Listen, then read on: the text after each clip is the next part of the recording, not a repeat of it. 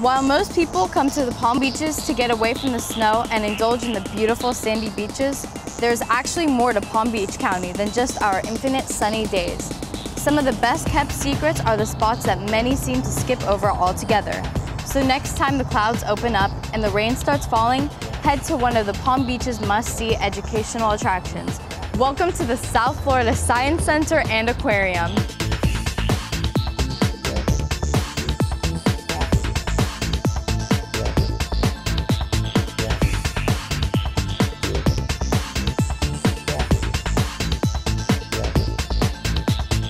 Operating as the best in-class community-based science center, this place provides visitors with engaging and interactive science education experiences.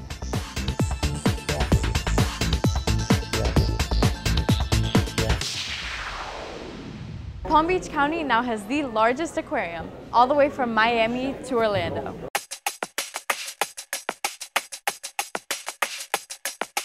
The Science Center's 10,000-gallon aquariums house some of Florida's most beautiful native fish, such as queen angels, lookdowns, moray eels, stingrays, and seahorses, as well as a few fish that have invaded Florida's coast. The different habitats take you through the depths of our coral reefs and interpret Florida's diverse ecosystems of the Everglades, coral reefs, Gulf Stream, and the open ocean.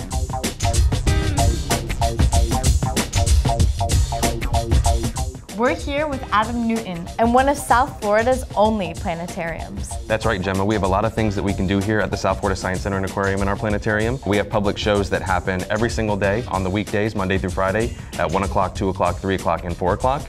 Now there are shows for all different age groups. We have shows for little kids with our Big Bird and Elmo show, and we also have shows for adults where we can talk about the stars, constellations, and show you what the sky will look like tonight after you view our show and go out and view it in a real-time sky. One of our favorite things to do is our laser shows, and those actually happen the second Friday of every month.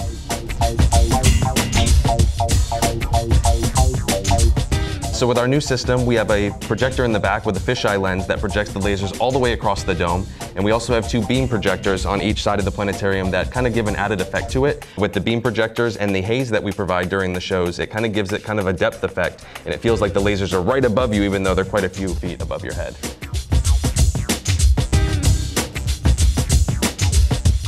What makes this planetarium unique is kind of the way that we do this. So in older planetarium systems, you can show the sky, kind of look at the stars, show where the planets are.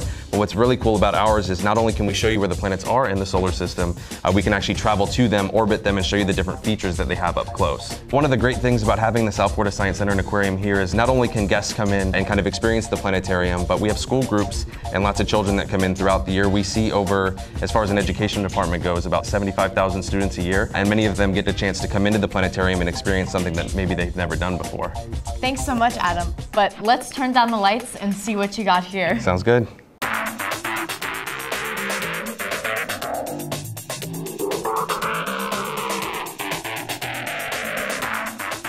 This planetarium features a rich history and a modern technology to transport visitors beyond the skies.